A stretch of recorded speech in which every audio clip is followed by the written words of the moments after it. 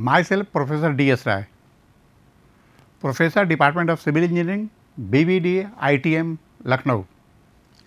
Today we will discuss a course KCE 401, Material Testing and Construction Practices, in which we will take up lecture 23, different type of floors and brick machineries.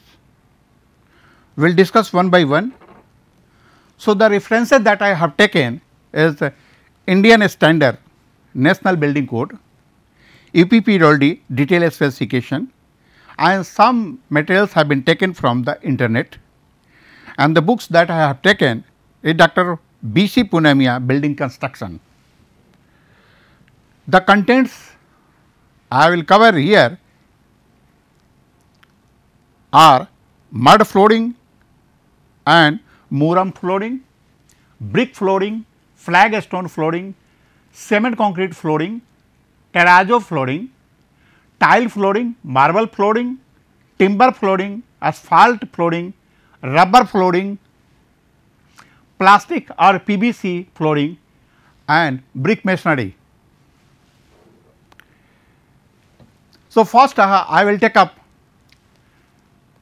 mud flooring and muram flooring.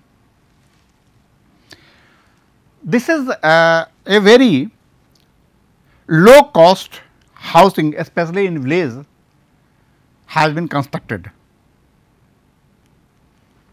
In mud flooring, cheap, hard, fairly impervious, easy to construct, easy to repair. This is good thermal insulation properties.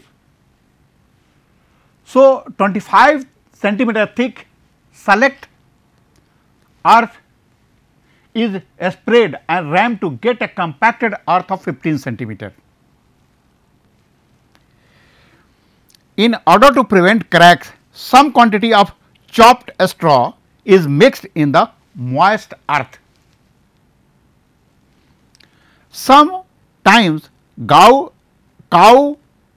dung is mixed in the earth and the thin layer of this earth is spread over the compacted layer, and sometimes thin paint of cement cow dung is also applied. This type of flooring is generally used in the villages, and because this is a cheap, low cost. So, earlier this is used in the villages. The second is muram flooring. Muram is a form of disintegrated rocks with a binding property. 15 centimeter muram is spread over the subgrade, and 2.5 centimeter muram dust is spread and water is spread over it and rammed well.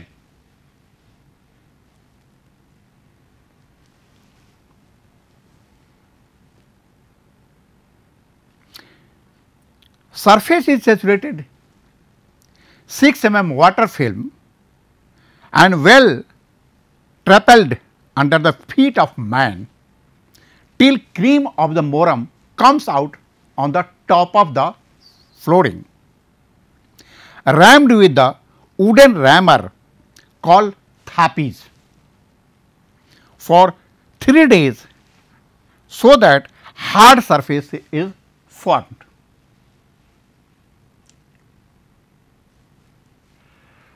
Thin paste of cow dung is smeared and rammed for 2 days. A coat of mud and cow dung or cow dung and cement is applied over the surface. Now, come to the brick flooring and flagstone flooring, used in cheap construction and suited for the warehouses, stores and godown where the floors require high strength. Well burnt good bricks of good color, shape and laid with the good looking pattern. 7.5 centimeter thick sand layer is spread and a course of flat brick is laid with the mortar as a base course, over which brick flooring is laid over 12 centimeter thick cement and lime mortar. Joints are rendered flushed and finished. So, this is the brick flooring. The brick is the main material which is used in brick flooring, and it is used where the strength requirement is more, like godowns, stores, etc., etc.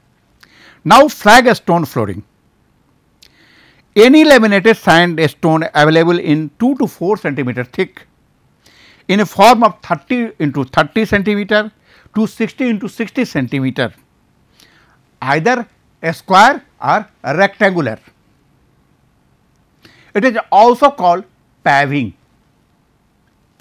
10 to 15 centimeter base is prepared with the lime concrete or the lean concrete. Flagstone are laid over 20 to 25 thick mortar bed. Flush pointing is in 1:3 cement mortar with the slope for drainage has been done and properly cured. Now, cement concrete flooring and terrazzo flooring. In cement concrete flooring, it is used in residential, commercial or industrial building. This consists of two components. One is base concrete and wearing surface. It may laid monolithically or non-monolithically. 7.5 to 10 centimeter base concrete with the lean concrete in 1:5:10 with 60% of 40 aggregate is laid. When base course is hardened, the topping is laid in the square and rectangular pattern of 1 meter into 1 meter to 2 meter into 2 meter and 1 meter into 2 meter by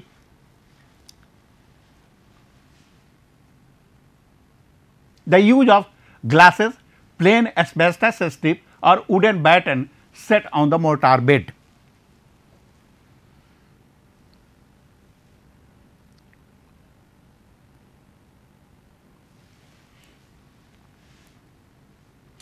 The topping consists of 1:2:4 cement concrete laid to desired thickness, usually 40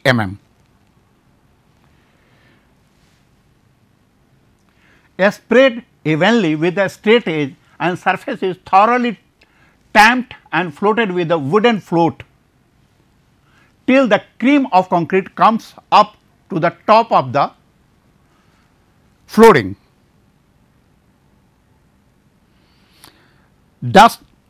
Dusting of surface with a neat cement and troweling result in a smooth surface at the top and cured for 7 to 14 days. Then terrazzo flooring, another type of floor finish that is laid in the thin layer over the concrete topping. Due to decorative and good wearing property, it is widely used in the public building. Terrazzo is prepared concrete surface containing cement and marble chips of different color in proportion of 1:1.25 to 1:2. After setting, the chips are exposed by grinding operation. Marble chips may vary from 3 to 6 Wax polish may apply with the polishing machine.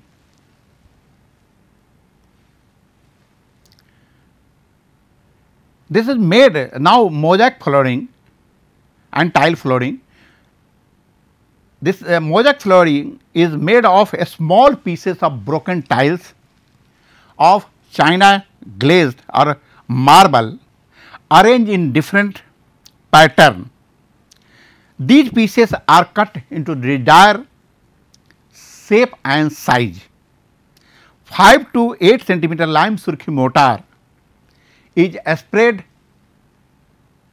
and level such that mortar may not get dry before the finish of work is completed. 3 mm thick cementing material in the form of the paste of 2 part of slacked lime and 1 part of marble dust and 1 part of pozzolana material is sprayed and is left to dry for about 4 hours. Thereafter, a small pieces of broken tiles or a marble piece are arranged in a definite pattern and hammered in the cementing layer. Rolled by a stone roller of 30 centimeter dia and 40 to 60 centimeter long. As sprinkling water over the surface so that cementing material comes up through the joints. Allow for dry and rubbed with the pumice stone to get a smooth and polished surface. So, the next is a tile flooring is constructed from a square, hexagonal or other shape made of clay, pottery, cement concrete or terrazzo, available in different thickness, size and used in residential and public building.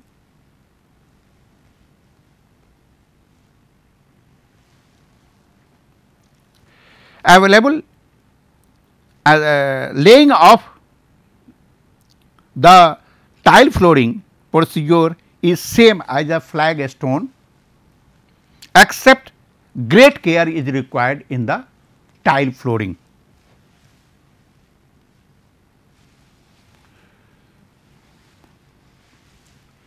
The bedding mortar is laid and allowed to harden for 1 to 12 to 24 hours. The tiles are laid flat over it and gently pressing them into the bedding mortar with the help of wooden mallet till level surface is obtained.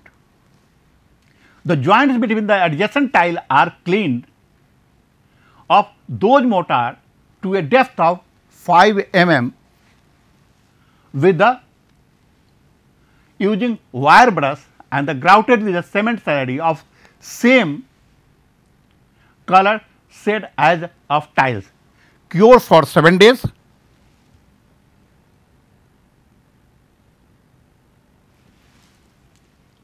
Thereafter, grinding and polishing are done as a terrazzo flooring.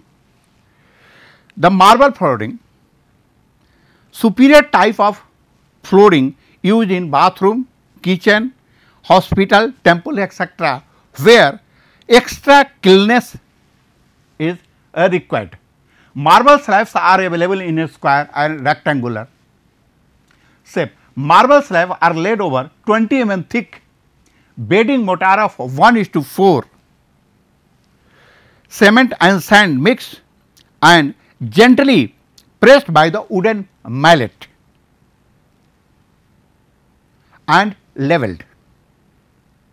The marble slab again lifted up and fresh mortar is added to the hollow of the bedding mortar with the cement slurry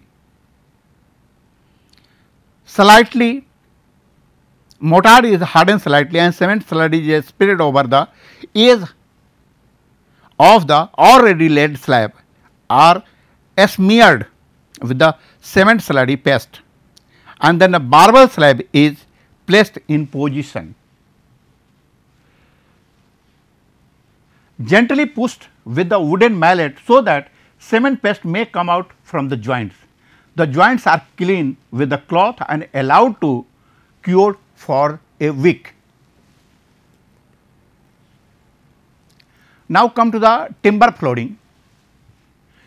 This is used for the carpentry hall, dancing hall or auditorium. It is very costly, so it is not used in India except in hilly region where the timbers are cheaply available. Damp proofing is the major problem of timber flooring. There are two types of timber flooring. One is suspended type, means the flooring is not in contact with the ground, and second is solid type, in which a base is prepared over which timber flooring is made. So, we can see here this is the suspended timber ground floor. This is the floor board, this is the ground floor joist, these are the joist. This is the honeycomb sleeper wall, and this is a damp proof course, means this joist is not in the direct contact with the walls. That the surface concrete and this is a concrete foundation laid before laying of the timber flooring.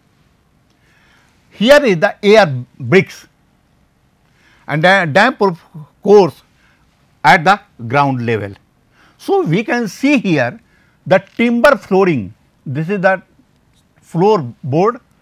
So, timber flooring is not laid directly over the ground, it is laid over the ground floor timber joist. So, it is not in the contact of ground. So, damping or moist condition could be avoided. This is the supported type of timber floor, or this is the solid type of timber flooring.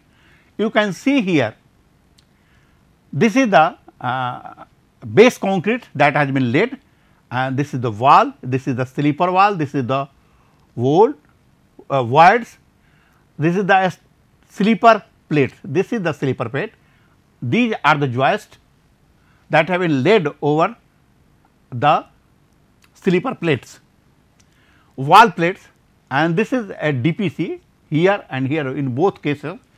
DPC will not allow any moisture to come up and in the contact with the boarding. This is the ground level. So, see this one here, these are the voids in the wall and this is the sleeper wall. So, this will prevent the entry of the moisture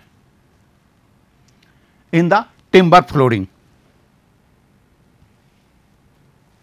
Now, come to the asphalt flooring, and they are of many types. Asphalt mastic flooring is the mixture of sand grit asphalt in the ratio of 2:1 and mixed hot and laid in continuous sheet. Then the asphalt tiles flooring prepared from asphalt, asbestos fiber, inert material, mineral pigments by pressing the mix in different size with the thickness varying from 3 mm to 6 mm.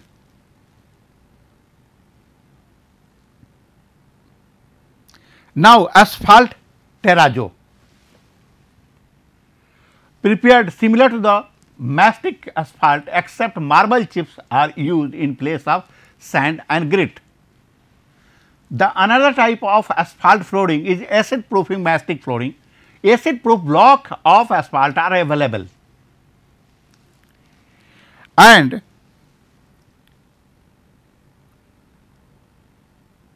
asphalt blocks are laid over the concrete base, and then acid proofing asphalt is uniformly sprayed over the block. Now, come to the rubber flooring. Consists of sheet or the tiles of rubber in varying color and the pattern. manufactured by mixing pure rubber with the filler such as a cotton fiber, granulated cork, asbestos fiber. Seats or tiles are fixed with adhesive. Resilient, it is a resilient and noise proof. So, it is used where there is no need of noise or noise proof area is required. Used only in the office and public building because it is very costly.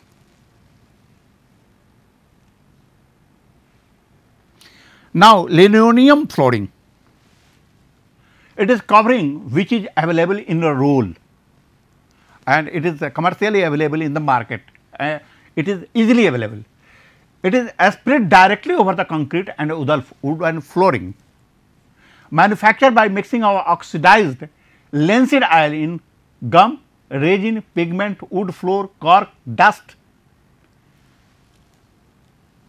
and it is a plain or a printed available in 2 to 6 mm and 2 to 4 meter wide rolls. Linoleum tiles are also available which can be fixed on the base concrete or wooden flooring. It cannot be used in bathroom or the kitchen because this will create a big problem when it is used there where there is a tendency of coming water. The next is cork flooring. The cork flooring, it is perfectly noiseless. So, it is used in library, theatre, art gallery, board, casing station. It is available in carpet and cork tiles.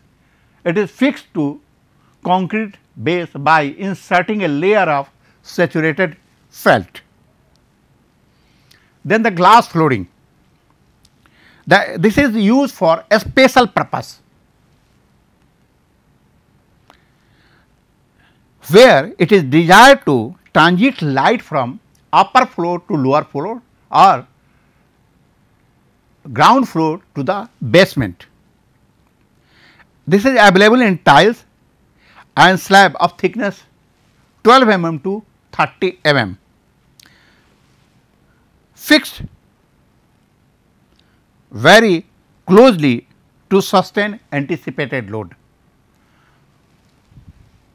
It is very costly flooring because it is used where it is necessary to use transmit light from top floor to bottom or one floor to another floor. It is commonly not used. The plastic and PVC flooring, it is quite popular and made of polyvinyl chloride PVC.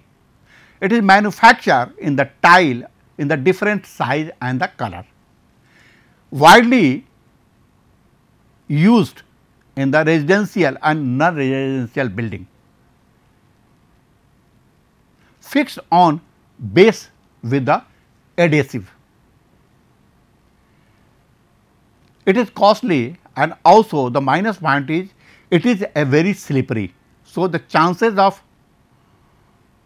pull down is very common in the PVC flooring. Now, come to the flooring materials. The flooring materials that are used for different type of flooring, that is mud and muram. Mud is available all where in the India and muram is generally found in Vindhyachal range from Robertsganj, Mirzapur, Prayagraj, where this muram is widely available because it has a binding property. So, it is used for different purpose, but here we use muram as a flooring materials. The bricks is another material which is used for making floors. Then the concrete floors, concrete means cement, aggregate, fine coarse sand and water is required for the concrete flooring. Now, terrazzo flooring, when the pigments are required. Mosaic flooring, the broken tiles and marbles are required. Then granulithic finish is also given. Asphalt, rubber, linoleum, cork, glass and PVC are the different type of material used for construction of the flooring. Now, come to the brick masonry. Brick masonry is made of bricks unit bonded with mortar to act as a homogeneous mass. The type of mortar used in the brick masonry are cement mortar, it is from 1:6 to 1:3, and that is used depends upon where it is used. Then the lime mortar, the setting time is very high. The cement lime mortar, the next is lime surkhi mortar, then mud mortar. Mud mortar is also used in the villages for inferior quality of work. Now, a strength of brick masonry depends on the quality of the brick, quality of mortar and method of bonding. So, these parameters required for a strength of brick masonry. Bond in brickwork. Bond is interlacement of bricks formed when they are laid, those immediately below or above them. The method of arranging bricks in the course so that individual units are tied together and the vertical joints of successive courses do not lie in the same vertical line. Means, suppose this is the course of a brick. So, next course will be not like this is the not a correct procedure. We can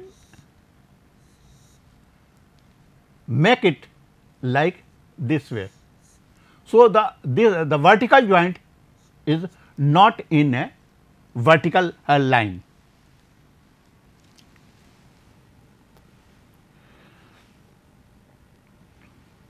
Now, bond. The bond is the process by which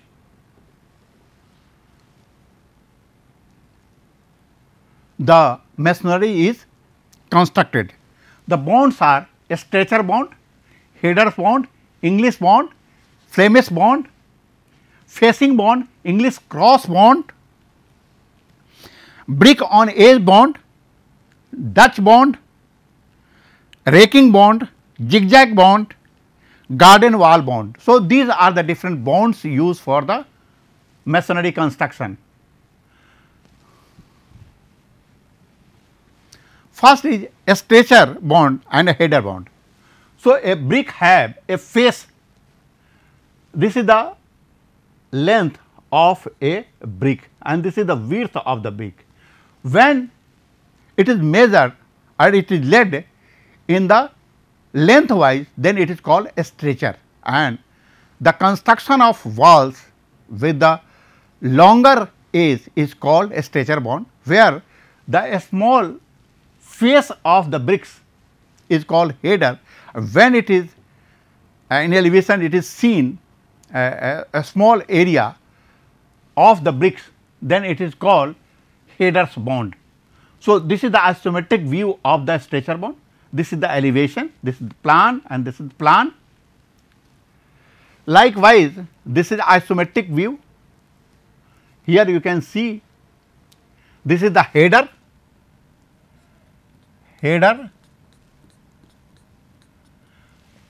this is the header. So, in this way this is the isometric wave, this is the elevation, this is a plan and this is also a plan. So, this is the English bond and the Flemish bond, and we will discuss it in the next class. So, thank you very much. We will discuss it in the next class. Thank you very much.